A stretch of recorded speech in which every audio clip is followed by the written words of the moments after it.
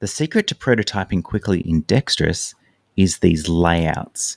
You can think of a layout as a visual template. So here's an example here. This visual template is a fantasy card. I've got different areas on the cards. We call them zones. And here's a text for a title. There's an image. There's defense value. There's an ability, which is just text. There's an attack value again. These elements of the card, these zones, will change from card to card. So you can imagine another card in this deck might have a wizard picture, might have a different title, might have less attack, less defense, and the ability might be text for a fireball spell instead.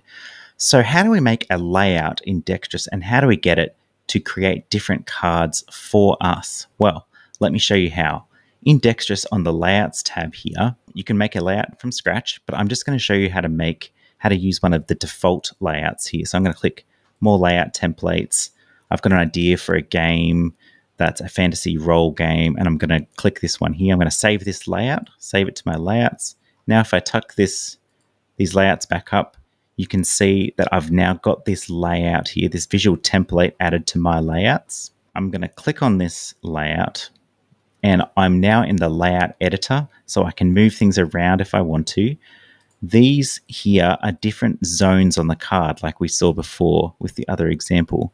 And this is here, the different zones over here. This is their names. So this power is actually this number here. I can actually drag it around. I'm going to actually reposition the shield over here. I'm going to make a little change. I'm going to put this power number on top of it. I'm going to change the font to a more fantasy-esque font. I'm going to click these zones as well. I'm going to change these fonts. I'm just showing you here that you can actually change the default layouts. Just because they're default doesn't mean that you can't change them in any way that you want. So I'm just going to grab that same font. Now I'm going to save and close.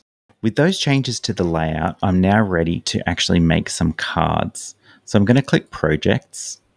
Here's my project screen. I've already got one here, but I'm going to create a new one just to show you how it works. So create project. I'm going to give this project a title, so fantasy project. And now I'm going to add a component. A component is like a tile, a token, some cards. So I want to make some cards. So I'm going to click add a component with an existing layout because we've already got one good to go.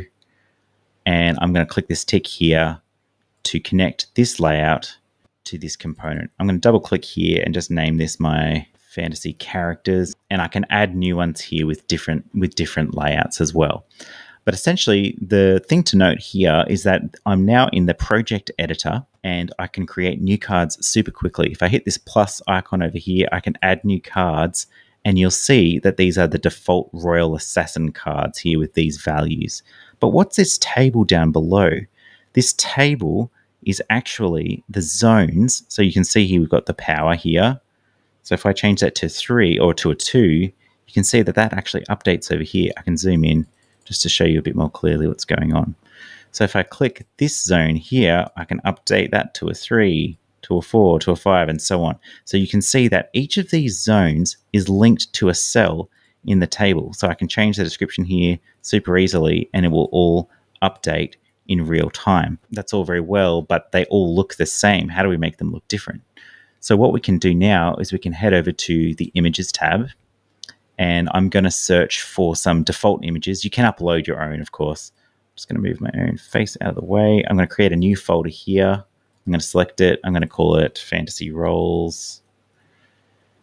And now in these default images up here, I'm going to search for fantasy. I'm actually going to lock that tag so that I can now search for another tag as well. I'm going to search for fantasy and characters.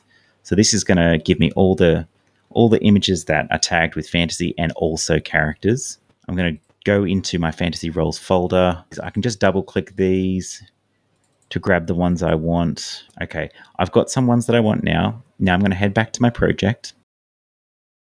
And now, if you look here at this image zone, so it's selected there, I can just click this little icon, this image icon. I can go into my fantasy roles, and now I can just switch out that image. And what's really cool is it's super quick to just go along and switch these out for different images. So once you've done that, you can go along and you can change the data for each of these cards. You'll be ready to print. So how would you go about printing? What you can do is you can hit this export up the top. Before I do that, I'm actually just going to show you something here. You can just click this number if I want to dial up the copies of the cards. If I want 4 of this one, I want 2 of this one, 3 of this one, for example.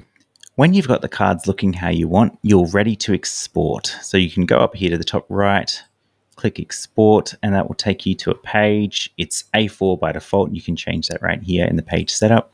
You can click the export up here in the top right, and you can print to PDF or generate PNG images or create a tabletop simulator file for these cards. So that's how quick and easy it is to prototype a new game idea with one of the Dextrous default layouts.